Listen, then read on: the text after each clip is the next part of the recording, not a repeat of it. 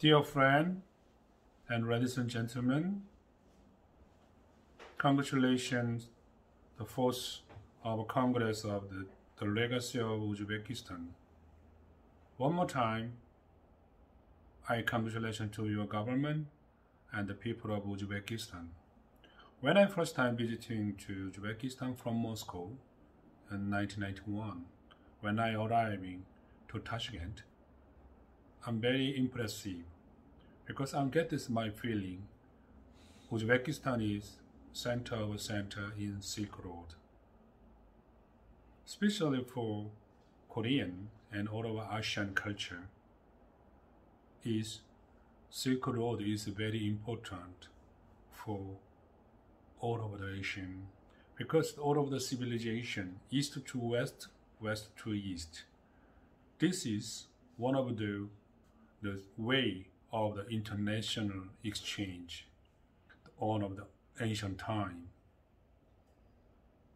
So still we are all over the airport from Silk Road, many cultures to Korea and Japan and China.